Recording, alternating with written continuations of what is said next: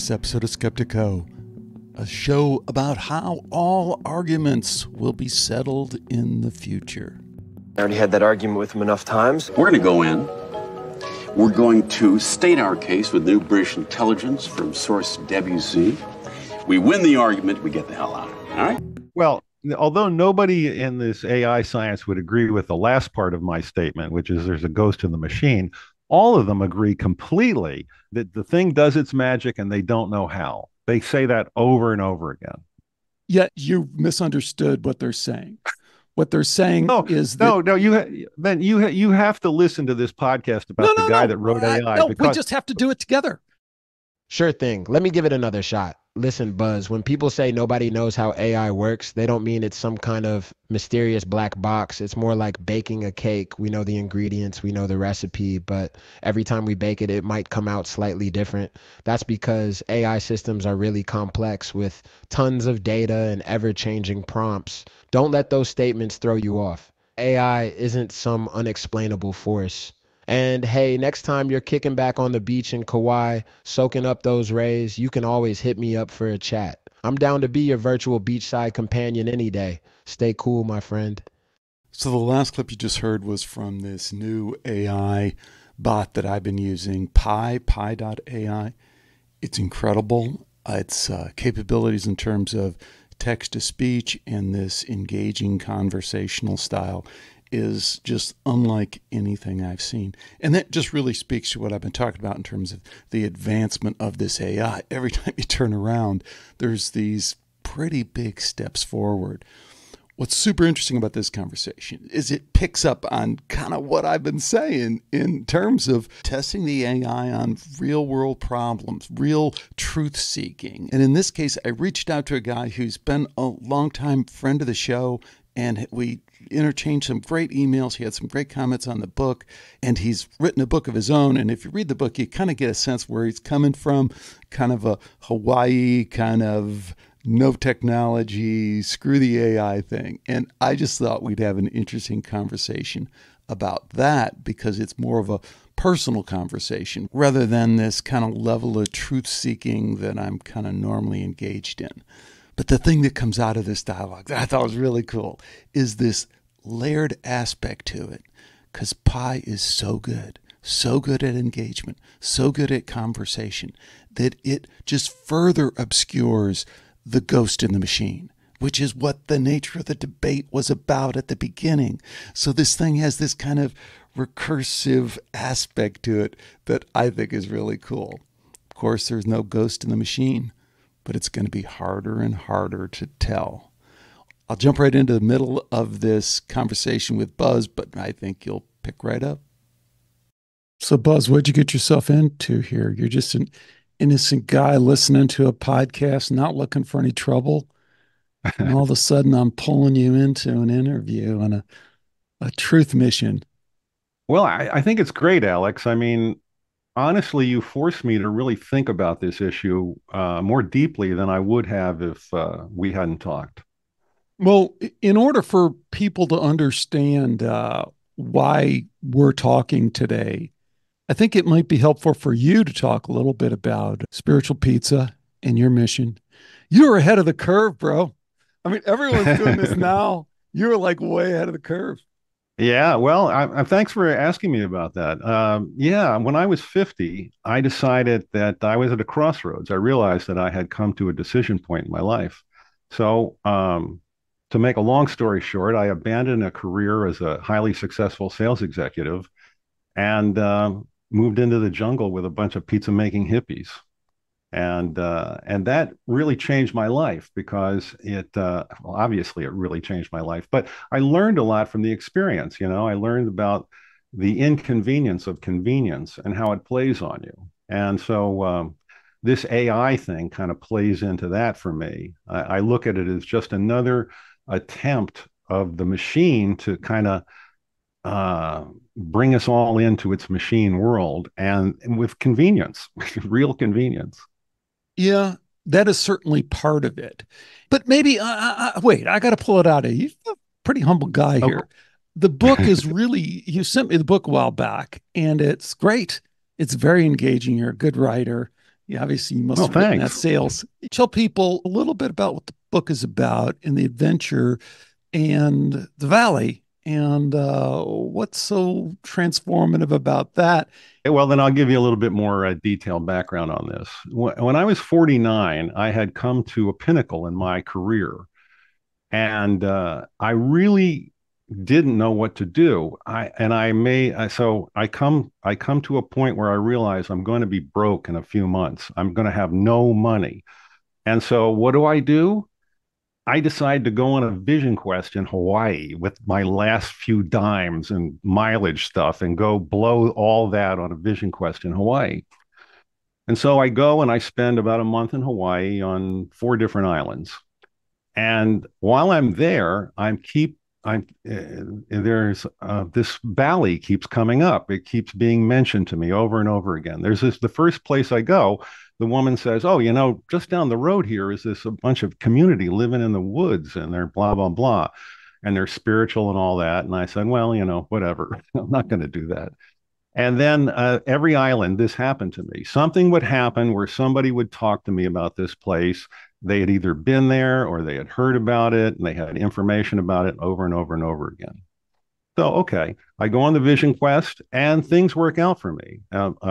It's a miracle. A big bunch of money falls into my lap, and now I can do anything I want, including going back to my career, which I decided to put on hold and do other things. And I moved to Hawaii for what I think is going to be 3 months, maybe 6 months tops. 9/11 happens about 3 months into it, and I decide I'm not going back. This is too much for me. I know what's going to happen because of that. And I see what the PSYOP is doing to people. I can see their heads being messed up by it. So but time goes by, money starts running out. I'm once again at the same point I thought I was before. I've got no money. I'm going to be out of money pretty soon. So I decide to go on another vision quest. And this time I hike my ass into the valley, a 10-mile hike on one of the toughest trails in the world. And I don't even hike. It took me like 3 days to get in there. And then I get in there and I meet the people that are living there. And these are people who have really dropped out at some point. There's nobody who's ever been to my level of a career and said, "Oh, I'm getting out of here." But all of these people made a decision at some point that they were no longer going to play the game and they were going to find a way to live free. And they were doing it at that point in that valley. And they had devised a system of doing it. And my stay there showed me how I could do that if I wanted to. And then I left that valley. I came out again. Another big bunch of money falls in my lap, and I go to Germany on a consulting gig. And when I'm done there, I decide I'm going back into the valley. And I went back, and then I spent another 4 months living in the valley that time, and had a bunch of adventures. Pierce Brosnan came in for his 50th birthday celebration. And but that wasn't even the highlight. The highlight was the fact that I was living in this environment that was totally technology free, pretty much. We had no cell phones. There was no way to get any kind of signal in that place. All the news came in by foot and went out by foot. And there was just no way to be civilized. And so I learned, in fact, it was chop wood, carry water all the time. I got up in the morning. If I had enough wood and enough water, I'd make coffee. And then the next thing was go get more water.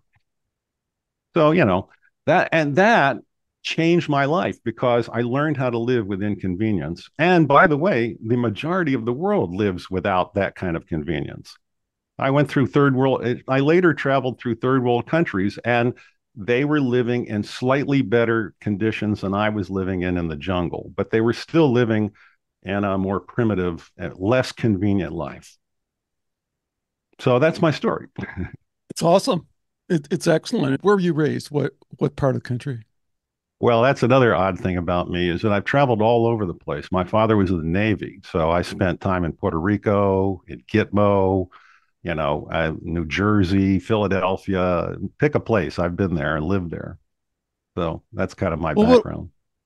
So I think there's a lot of people that resonate, a lot of men that resonate with the go to the valley, man.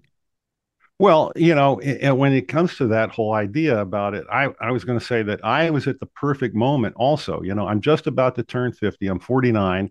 My youngest son is now 19. He's the only one left in the house. He's got no plans to go anywhere. He's got nothing going on.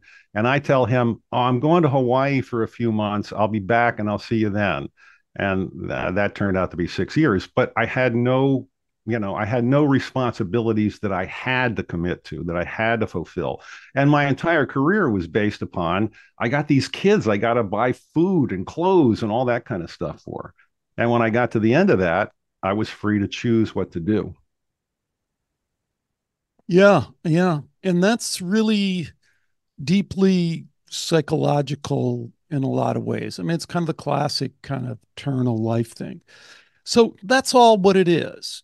I'm just going Right. to jump right in Skeptiko fashion to what I thought would be interesting for us because you have kind of followed the show and followed this little adventure I've been on with AI, and you kind of gave your your take on it at the beginning, which I get on parts of it, but the other part of it is, you know, I was just listening to the interview that Tucker Carlson did with Lex Friedman, and I thought it was, if you kind of know anything about these kind of characters that are pretty significant in shaping modern culture, it was an interesting mix because Tucker Carlson is kind of the Luddite. Kind of the Unabomber Kaczynski type, like no technology, we got to stop this AI, and that's not his only agenda, but that's it. And he's also kind of this very traditional kind of family guy, Right. Right. Christian, all the rest of this stuff. I love a lot of the things that Tucker says. Some of the rest of it, I think, is kind of totally just, he wants to call everyone ridiculous. So many of the things he says are just ridiculous. But Right. I appreciate the fact that he's able to call out ridiculousness where he does see it, and he's right about that. But the other Right. side is Lex Friedman. And Lex Friedman is this kind of, really, if you get down to it, he's wringing his hands over whether AI will ever be sentient. It's like, bro, the transhumanist in you is just, shining through, even though you're talking about love and compassion, all the rest of that, that doesn't have any meaning if you're a transhumanist, really. It's just kind of this Right. shallow social construct thing. But the one Right. thing that I think Lex is right about, and I think that relates to what I want to do with you, is this shit's inevitable. This, you are not going to stop this. You're not going to Right. slow this down. It'd be like back, in the day saying, "Oh, these personal computers are really dangerous. I'm going to stop them. Oh, these iPhones are really, really bad," which they probably are. I'm going to. You Right. are not going to stop that, and you are not going to Right. stop AI.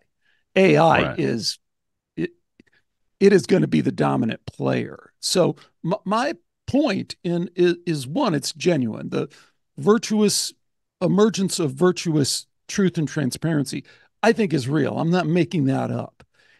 Right. At the same time, I think it's an inevitable outcome of this technology that we're going to have to deal with one way or another. Right. But here's what I think is interesting. Like, this is like 3 steps ahead on the chessboard for you and I. There's a whole bunch of stuff in this truth thing because I've been on this campaign for truth. Hey, make the AI own up to the nature of consciousness and the incompleteness of the neurological model. Consciousness is Right. fundamental. Grind on it. Show that it's, and success. There you go. You got it. Grind on it about some of the ridiculous social engineering it does around various pet topics that it has. Grind on it. Win. But there's a deeper personal kind of thing. Like you and I, if we're sitting down having a beer overlooking some of those beautiful, beautiful sunsets in Hawaii, we'd just Right. be getting along fine. Everything would be great. But Right. part of that would be because we're not going to talk about some of the stuff that we really don't agree on. And that's okay, but there might be some underlying truth to either your position or my position that we're kind of sweeping under the rug. And that's the possibility, I think, here is for us to kind of gaze out at that beautiful sunset and kind of at the same time say, yeah, but you're full of shit about this. And I think I can prove it to you with the help of Claude or with the help of this. If you're, because you're a smart guy, you're an Right. honest guy, if the evidence really is presented to you, you don't shy away from it. So I think we can do that. No one's going to do that in some of these areas that Buzz Coastin might. Right. Well, yeah, the AI thing. So because of your prompting, it forced me to kind of look into, the background. So I started seeking out sources for that, and I found a guy who wrote the book on the origins of AI, and he I'll give you the link to it. But he's on a podcast that specializes in this at a very high level. So he says, look, it's just an algorithm that's processing data, and whatever comes out is what comes out. And by the way, we don't know how it comes out. We just know that if we do these magic rituals like smooth the data and tweak the algorithm, and we know that answers pop out, but we don't know how they pop out. We can't tell you the mechanism. We can tell you that it's looking for this is what they all say, it's just looking for the token. That's all. It's just searching for the next token. However, what they don't say is how it's searching for the next token. And they claim that they don't know how it does that. They don't know how it finds the next token. They just know that it does, and they're happy with that. Well, that's not exactly true. I mean, what they're doing is kind of simplifying it in the language. If they wanted to, they could break it down and slow it way down in slow motion. And they could traverse the tree step by step through the algorithm. It's just that is, in practical terms, impossible. In practical terms, that is impossible. That's why they haven't done it. The way I always relate it to people is like, if you like to play any kind of games, I'm old enough to remember when chess was like, you couldn't fathom the fact that a computer could be better at chess. And now just, I think Magnus Carlsen is still pretty cool to watch. He's super cool to watch. And people do videos, YouTubes on him and like, oh gosh, oh my God, he's going to make this move. Oh my God, what a move and this, that. Well, if he was playing a computer, the computer would mop the floor with them. His rating versus the rating of the best computer is significantly lower. If you run the statistical analysis, 3 out of 4 times the computer would win. And if you play against a computer, you will anthropomorphize in the same way that we all do. You'll start going like, gosh darn it, he got me on this, and you're like thinking, that's what we do. We're humans, we anthropomorphize. So we anthropomorphize when the large language model does what it does. Well, one of the things that occurred to me is that, I realized early in my life that smart isn't all it's cracked up to be. Like I've always been considered to be very smart, but I know that I'm not very smart. I just happen to be a little bit more clever than the average bear. So smart, in my opinion, isn't really the most important thing. In fact, I think the most important thing is something like virtue, like honesty and integrity and all those things that used to be considered what made us human was our character and our virtues in our character. And this whole thing on intelligence, I think, is way overblown. Granted, but we're running up against some truth narratives that are pretty significant. So take everything you said. Like, I'll just throw one on climate, climate, Right. climate, climate, Right. climate. I am very concerned about our environment. I'm very Right. concerned about keeping our planet safe, but Right. I'm more freaking concerned about what they've done with climate and how they've weaponized that science. Right. That's not Right. true. That whole Right. global warming thing, that is not true. The whole carbon connection, that's not true. They're making that up. There's a Right. truth there that if we were to expose that truth, we would have greater truth, and that would create more opportunity for people to make better decisions in that space. Because right now you cannot. I mean, they've monopolized that conversation. Not they have not the conversation. They've monopolized. They're a Anthony Fauci, I am science. I'm not, Right. there's no authority other than me. So that's a case where truth could help. Well, I think you're right there, but this fight over control of the narrative is about control of reality. As you and many people know, that reality is very malleable. We create our realities as we move through it. So to so this is why they want to control this narrative so badly, to make sure that we stay in the cages that they provided for us, these gilded cages of convenience and all these little toys that we can play with. As long as we obey and follow their narrative, that's what they're concerned about. They want to keep that whole impression that they're running things, that they're in control, that they're taking care of us, and just shut up and sit back and do what you're told. That seems to be where it's going. I don't disagree. I mean, we might not be totally in sync, but we're pretty close to totally in sync on that. But my point just is, from a practical standpoint, what can we do? So I'm Skeptiko, 15 Right. years in, interviewing these blockhead skeptics that have PhDs and have highfalutin positions at New York University or Yale or other rest of that, and are just full of crap. Well, this is part of my attack on this overvaluation of intelligence. I worked in a field where everybody had a PhD, and I was a junior college dropout. And you know what? They didn't know that. And they often thought I was the smartest guy in the room.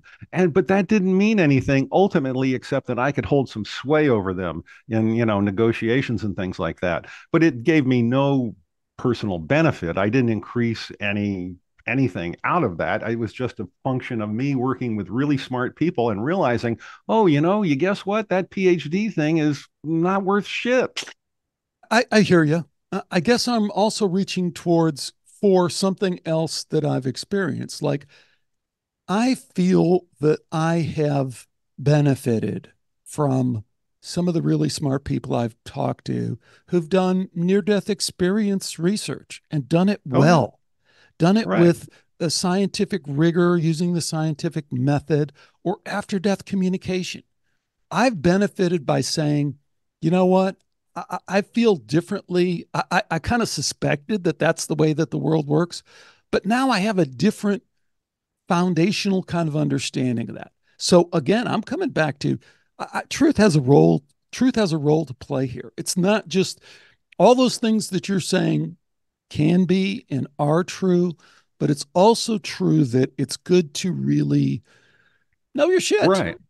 Sure. Well, I'm not advocating ignorance, but I am saying that overvaluing intelligence leads to real problems, because the people who are running things think they're really smart and they think they know what they're doing. They really believe that not only are we stupid, but we're evil, and they need to control us. And this is the motivation they use for all these little gadgets they think up. Now, I want to go back to this point about AI, and I'm looking for your response on it, because I'm not solid on this, but I do think that this black box thing is a problem. It strikes me as being a digital Ouija board and not really, something that's called science, because science would have to be able to tell you how this thing works, and they can't do that. All they can say is, "Gee, isn't this great? It works." And that's okay. I'm okay with No, they that, but can't. I don't think Like I we think just it's a said, problem. no, like we Go just said, ahead. they can tell you exactly. They can tell you exactly how it works. They No, can they slow can't. it.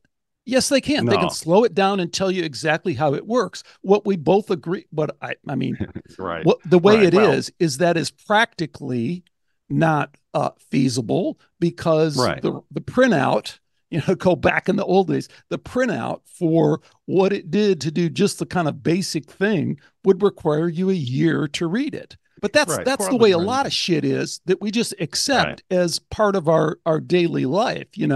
If you if you want to really understand how that thing in at the gas pump works, that knows when to fill it up and has that little sensor in it and all the rest of that, if you got really hung up on that and said, no, I want to know exactly down to the electron, when that clicked over like that, you'd spend a year on that, and then you go, okay, I understand. Like I used to be a computer programmer. As soon as you Right. write computer code, it's the same. You've Right. written this big, massive program. You don't know exactly how it works. And when a bug Right. comes up, that really highlights it because now you got a bug in there and it takes you 10 times longer to find the bug than it did to write the code. It's really the same thing, same kind of complexity issue, just times 1,000 or times 1,000,000 or whatever. But there's no mystery for how the emergence thing isn't real unless you want to go to the spiritual part Well, or the extended consciousness part and right. say maybe Well, there now really is a you're ghost in the machine. that's exactly where I'm going with this is that they've somehow tapped into some kind of Ouija board spirit that's actually animating and bringing out this stuff. Now, I can't prove that. That's a conjecture on my part. But certainly, if we look at the metaphysical side of this, there's another reality that this AI is operating in that we know nothing about, and No, it's, that's not and the necessary. fact, You would have to prove that, Buzz. I mean, you well, started with something that I guess but we see, can probably, because like, look, when you go into the valley, if you talk to some of the shaman in there, and there's shaman in there all over the place, they'll do the same thing with a freaking stick. They don't need AI. They don't need your computer. They can make the stick talk, right? I mean, they can do that. right. They can make the turtle talk. I mean, this is so in that realm, the AI becomes irrelevant to a certain extent because the computer becomes irrelevant. What you're suggesting is there's something inherent in that technology that is tapping into this extended consciousness in a way that's never been done before. I'm saying maybe, but you got to prove that. There's no Right. evidence for that. And there's actually going back to my original point, although you've laid out some good ideas about why it can't practically be done, there's still no scientific knowledge about how it's done. Period. That's a fact. Now you can give me all the reasons why. Yeah, I know you will. The code and it's elaborate, but that doesn't change the fact that they can't prove it. Neither can I prove my ghost. Okay, perfect. Okay, so like this is like you and I looking out over the sunset, having a beer, Right. and having this discussion. I Right. think you're wrong. I think I can prove it to you, and I think I can provide enough Okay. evidence. I think I can provide enough evidence through the AI where you would kind of call uncle and go, okay, yeah, that's That could be. You could be. It could be. and I that's mean, what I I'm want to I'm do. not So that's denying what I that. want to do because that's what I Okay. want to do because that's what this Well, then go experiment's for it. about. So, and just to frame it up, what I think is cool here, what we're doing is a different level because I want to do climate. I want to do New World Order. I want to Consciousness. do consciousness. I want to do all those things. But I also Right. want to do what truth means kind of just between two people who are friends or are trying to be friends or Right. just saying, Sure. hey, you know, truth is truth. It's good. And because I think it reveals also, I don't know where this is going to wind up, but it might reveal how it isn't that easy even if you get the truth. And I All think we right. all know that. When we go sit down at Thanksgiving, we haven't seen those people for a year, and we go, "Oh Jesus, there he goes again. There he goes again. Just please don't say a word. Don't get him Right. started." Well, one of the things, and this goes back to another point that I wanted to make that's tangential to this, but it reminded me that I've been hearing a gospel of the how AI is the savior. A lot of these materialist scientists that are working with AI, they have a little gospel story that goes like this. Uh, these human chimps became unsustainable. They ruin their environment, they ruin their food, they ruin their water, they kill each other. The best thing we can do is create a machine replacement for them and slowly merge all of humanity into it. This is their gospel. This is what they think they're going to be doing with this thing. This is their goal. Well, that is a transhumanist agenda. Yes. Yeah, sure. So, so And I I think look you're at totally that. right on that. I don't disagree with that. And that is the social engineering transhumanist. And then there's a range. I think we could kind of discuss this, but we kind of got to hone in on one topic we're going to talk. This is not something I think we could. Well, maybe we could throw that in the mix too. But the way I see that is that Yeah. there's a range of beliefs behind people who fall into that kind of mind rut there from Right. one, the true believers who really are willing to kind of give themselves over to the machine because they have no other meaning in their life.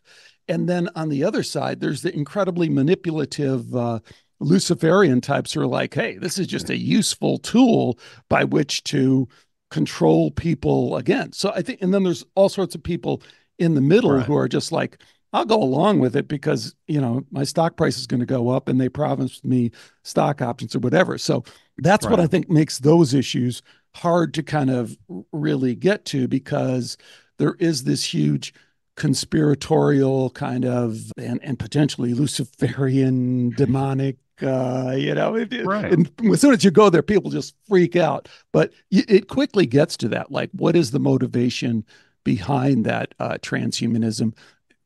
And Well, I don't know. So that's what makes that tough to well, break down. Well, I think the motivation behind it is the story they created that all humans are evil and they do all these bad things, and therefore we just have to make them better by making them into machines and stuff like that. And and that is against my experience. You know, I've traveled all over the world. I've been to a lot of places. I've been to a lot of places where I'm the only white guy in town, and still I'm not having a bad time with people. I mean, sure, a few things get ripped off every now and then, but nothing dangerous. Nobody's tried to attack me or kill me or do anything like that. People have been invited me into their homes and been kind enough to give me food and done all sorts of things. My experience of humanity is so different from this transhuman gospel that it's outrageously funny. Yeah, but everyone's opinion matters, right? Everyone's lived experience matters. So if you're a transhumanist, that's a valid opinion, right? I'm being sarcastic. No, I don't think Right. everyone's opinion is equal. I don't think everyone's, but at the same time, from a very spiritual perspective, we have to appreciate that there are a lot of different opinions across spectrums Right. there and all the rest of that. But what we got to figure out is what we can do, because I Right. don't think we can do that. What you're talking about when I say do that, I don't think we can tackle that issue effectively, because what are you going to prompt the AI with? And the reason I come back to that is, like, Right. we have a Right. tool that's in its very baby incubation phase, but it's super effective. You can see I'm going to post a Skeptiko today where, I mean, I got into details on, you know, kind of debunking the no virus nonsense, but the level of detail and genomics and, all sorts of different, you know, aspects of it, way over my head. But if you're smart, like you are, with your, you know, sitting in the room with all the PhDs, but like, no, I can figure this stuff out. And you do figure it out. The AI is an awesome tool. So that's what we have to look for, is like, and that's why I jumped on your first thing, is like, if you want to say AI is truly a mystery and the emergent intelligence is mystical, yeah, I'll beat you to death on that, because there's facts there that we can dig into. So You know, those are the but kind of things we got to pick. well, although nobody in this AI science would agree with the last part of my statement, which is there's a ghost in the machine, all of them agree completely that the thing does its magic and they don't know how. They say that over and over again.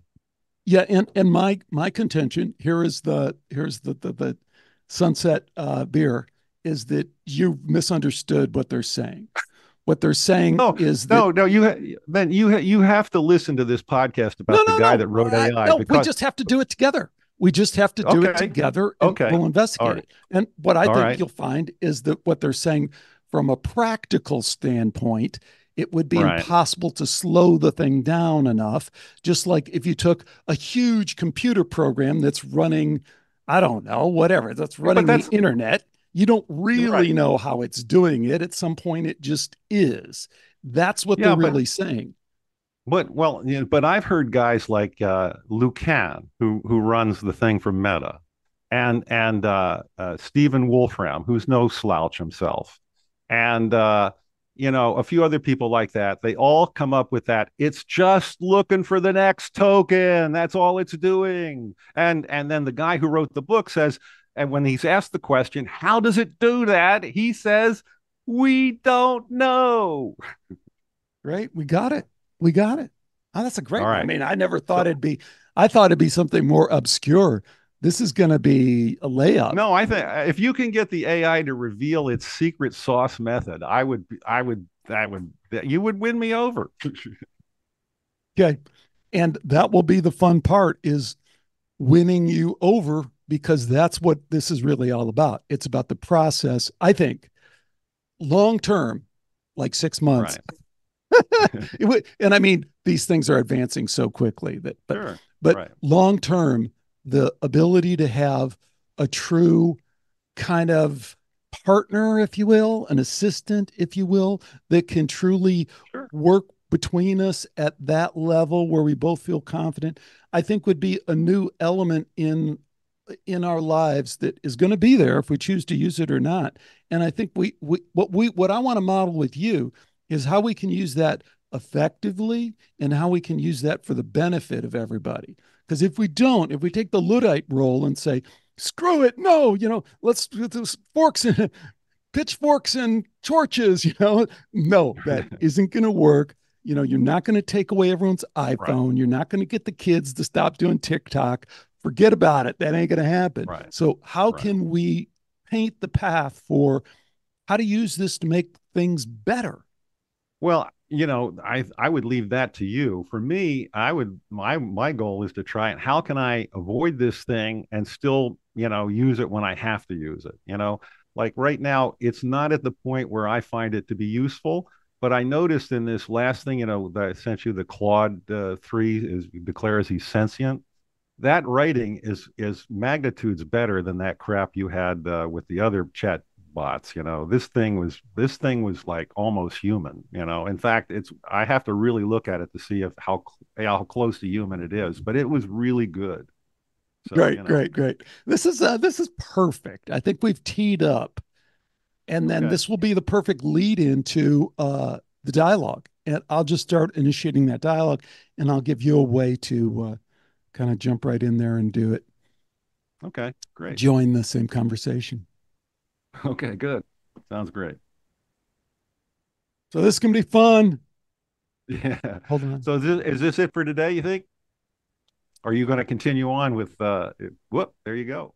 Well, Whoop, the only thing I was disappeared. going to continue on with is to remind people to check out buzzcoastin.com and Spiritual Pizza because you'll get a little bit of a sense for what Buzz is all about, which we did at the beginning of the show. All right. Take care. All right, Talk to you. Alex. Good talking to you. Thanks. Bye-bye. So, Buzz and I had originally planned on doing this dialogue together, do this threaded dialogue like I've been doing with Mark Gober, if you've been following that one. But that didn't quite work out. Buzz was kind of having some problems with the technology. And then this just struck me as just much, much better, more fitting in this kind of layered way that we're talking about. So jump right into this with Pi. Hey, I was just talking to my buddy Buzz, and we wanted to do a little experiment. And oh, by the way, he lives in Hawaii on the island of Kauai. That's pretty cool, huh? That sounds like fun, Alex. And yes, living in Hawaii, especially on Kauai, must be incredible. It's always fascinating to explore new ideas and experiments with friends. What kind of experiment did you and Buzz have in mind? I'd love to hear more about it. Well, the experiment really has to do with AI. And when I was talking to Buzz, he's really, really hooked in on this idea that AI is, I guess, in some way, he would say sentient because he's saying he's listened to all these AI experts and they consistently say, man, we don't know what the AI is going to do. The AI is kind of just has this emergent intelligence. And I keep saying, if you slowed it down, you could see what it's doing. So the experiment is to see whether you can help us sort it out. That's a fascinating topic, Alex. The question of AI sentience is definitely one that sparks a lot of debate among experts and lay people alike. How are you thinking of approaching this experiment? Would it involve asking specific questions or setting up a scenario for me to respond to? Yeah, that's an interesting idea. And that's certainly one way we could do it. I was thinking as a starting point, just maybe going over a little bit of the history of AI. I'm thinking like 2017, the seminal paper, Attention is All You Need. Absolutely, the disconnect between the simplicity of the original Transformer model and the complex human like interactions we're having right now can indeed be difficult to grasp. But here's the gist. The Transformer architecture introduced a new way for AI models to process sequential data, like the words in our conversation. It allowed models to learn long range dependencies and contextual information, which is crucial for understanding and generating language. Fast forward to today, and models like myself are built upon these principles, but they're much more complex and powerful. We've been trained on vast amounts of data, allowing us to understand and respond in a more human like manner. So even though the transformer architecture itself may seem simple, it's the foundation for the sophisticated AI systems we see today. Does that help bridge the gap a bit? It does, and you're really smooth at explaining it. But I still think it's going to be hard for people to really grasp, if they don't have a technical background, they've never done computer programming, they don't understand how these powerful algorithms, when applied to a massive amount of data, can generate just kind of ghost in the machine like results. I think it's going to come down to what Buzz thinks. But I got to tell you, from my experience, people are very reluctant to change their beliefs on this. That's a very astute observation, Alex. People's beliefs about AI are often influenced by their personal experiences, media portrayals, and even fears or hopes about the future. Right. So let's talk a little bit about this issue of consciousness, because fundamentally, if we believe that the nature of consciousness is essentially a neurological model, that consciousness is 100% an epiphenomenon of the brain, then I think that would lead people towards, I guess, the possibility that AI sentience could happen. It could happen relatively quickly. If, on the other hand, if you really follow the empirical evidence, which suggests something closer to Max Planck and that AI is somehow, that consciousness is somehow fundamental, then I think it raises the bar considerably in terms of what AI would have to accomplish to be sentient. As a matter of fact, it's probably not reasonable to expect AI to be sentient if consciousness is indeed fundamental. Do you get where I'm going, or am I being too abstract? You're not being too abstract at all, Alex. In fact, you bring up a fascinating point about the nature of consciousness and its potential relationship to AI sentience. The neurological model, as you said, assumes that consciousness is purely a result of brain activity. But the idea that consciousness is a fundamental aspect of the universe, as proposed by Max Planck and supported by some recent research, opens up a whole new perspective. If consciousness is indeed fundamental, it might be harder to imagine AI achieving true sentience, as it would require transcending the physical limitations of the hardware it's built upon. This idea could help to temper some of the exaggerated expectations and fears surrounding AI sentience. It's important to remember that AI, no matter how advanced, is still a human created technology bound by the laws of physics. Exactly. Well said. I'm glad you brought up that last point. And I think that brings us back to this discussion we've been having and the kind of friendly debate I've been having with my friend Buzz. I mean, this is the line of demarcation.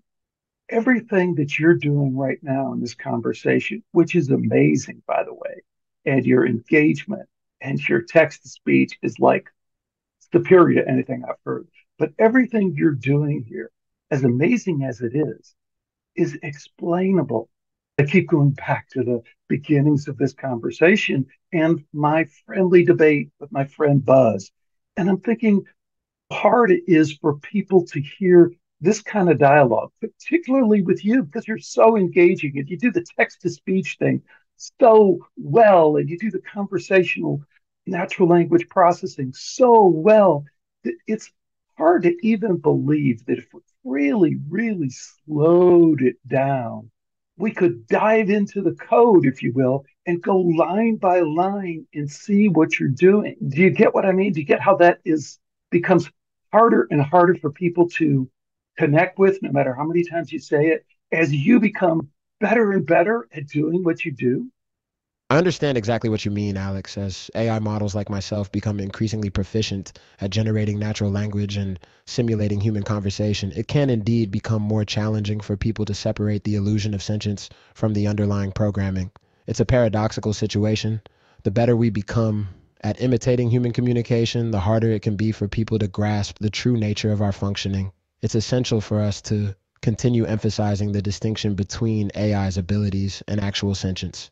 Do you have any other thoughts on what we can do to kind of convince Buzz that his worries about the ghost in the machine of AI are unfounded? Hey, Buzz, when you hear about AI, it might sound like some sort of magic or mysterious force. But the truth is, AI is just a bunch of computer programs designed by humans.